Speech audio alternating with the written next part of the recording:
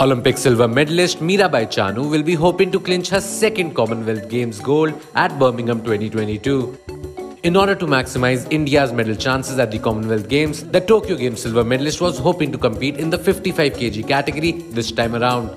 But her entry was rejected after a change in rules by the International Weightlifting Federation. She had qualified for the Birmingham Games in the 55 kg weight division after winning gold at the Singapore weightlifting competition. However, she will now compete in the 49 kg category, which saw her take silver at the Tokyo Olympics last year.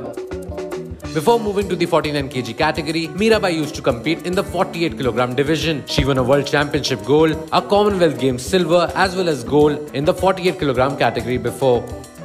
With an aim to lift 90 kgs in snatch at the Commonwealth Games this time around, the 27-year-old Manipur girl will be hoping to win another gold medal for her country at Birmingham.